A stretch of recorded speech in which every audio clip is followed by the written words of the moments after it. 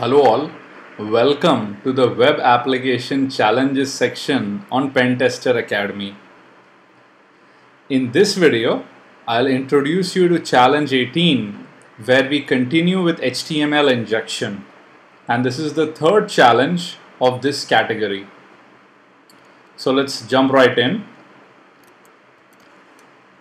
I think we've all used websites like VirusTotal where you can actually upload a binary file and it goes ahead and does analysis for you, right?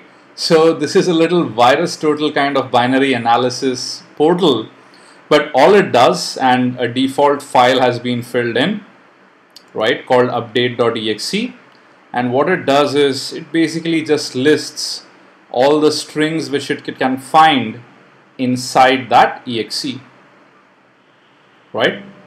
Ton of strings. Now the objective is actually go ahead and do a HTML injection and add vulnerable to HTMLI using h1 tag in this challenge, right?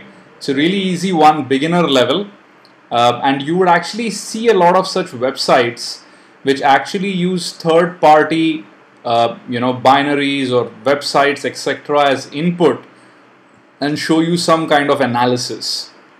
So hope you enjoyed this challenge, and if you're enjoying your experience overall at Pentester Academy, we would really appreciate and be thankful if you can recommend us to your friends and colleagues in the InfoSec community.